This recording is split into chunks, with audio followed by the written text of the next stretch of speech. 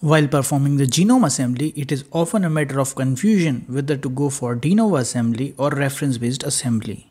Hello and welcome back to Bioinformatics series of XploreBio with Dr. Abhishek.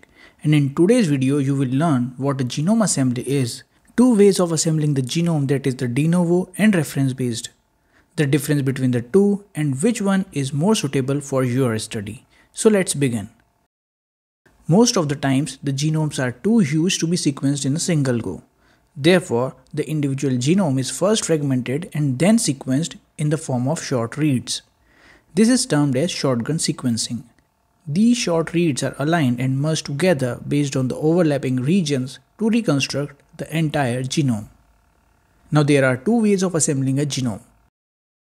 The de novo assembly reconstructs the entire genome by aligning and merging short reads together without relying on a reference sequence. As for most of the organisms, reference genome itself is not available. On the other hand, reference-based assembly uses an existing reference genome to guide the assembly process. In this, short reads are mapped to the genome sequence.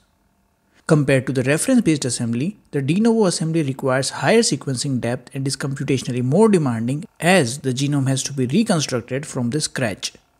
The de novo assembly aligns short read from the scratch and it may result in gaps and assembly errors. The reference-based assembly is more accurate as short reads have to be aligned against known reference. But it may miss out some novel sequences which is possible through de novo assembly. And for performing the different assembly types, you have specific tools. Here is the list of some of the most commonly used tools for various assemblies. Coming on to the most important question.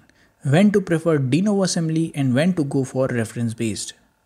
Generally, the de novo assembly is more suited when you lack a reference genome of that species or closely related organism.